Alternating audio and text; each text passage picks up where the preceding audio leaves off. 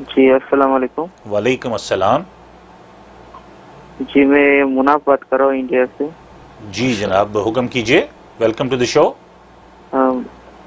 जी मेरा मुफ्ती साहब से ये सवाल है कि जैसे अभी कोरोना वायरस फैल रहा है कि इसमें जिनों को भी उसका असर पड़ता है उनके ऊपर, या फिर सिर्फ इंसानों के ऊपर ही उसका असर होता है? ये मेरा सवाल था। जी बहुत शुक्रिया जनाब, थैंक यू सो मच। मुफ्ती साहब, ये जो वायरस और बीमारियां और ये जो इल्मुल अब्दान की जिसका आपने जिक्र किया, ये जो बदनी बीमारियां और तकलीफें हैं, ये सिर्फ इंसानों के लिए होती हैं या जिन्नों के लिए भी होते हैं? बकिया वीडियो देखने से पहले वीडियो को लाइक करें, राहम टीवी चैनल को सब्सक्राइब करें और बेल आइकन पर क्लिक करें। शुक्रिया। बड़ा अच्छा सवाल आपने किया। तो माशाल्लाह इंडिया से आप बात कर रहे हैं। बिल्कुल जिस तरह इंसान अफेक्ट होते हैं इन बीमारियों से और इंसानों पर अटैक होते हैं, इसी तरीके से जिन्नात भी अफेक्ट होते हैं।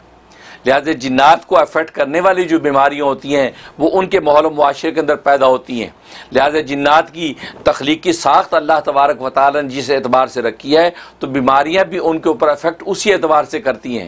लिहाजा कोरोना वायरस है, मसलन कोरोना वायरस जैसे इंसानों का अफेक्ट कर रहा है, तो वो इसी तरह जिन्नात, चूँकि वो एक मुकल्लफ मखलूक है, मुकल्लफ जो मखलूक है, और मुकल्लफ जो भी मखलूक होगी अल्लाह तबारक व तआला की वो जो हकीकत है, लियुज़ीक़ुम बाज़ आमिलू, के बाज़ गुनाहों की सज़ा दुनिया में अल्लाह तबारक व तआला चखाते हैं। तो जैसे इंसानों को चखाते हैं ऐसे जिन्नात को भी चखाई जाती है। लिहाजा वो बीमार भी होते हैं, उनको तकलीफ भी पहुंचती है, बीमारियां भी उनको अफेक्ट करती हैं, उन पर मौत भी तारी होती है।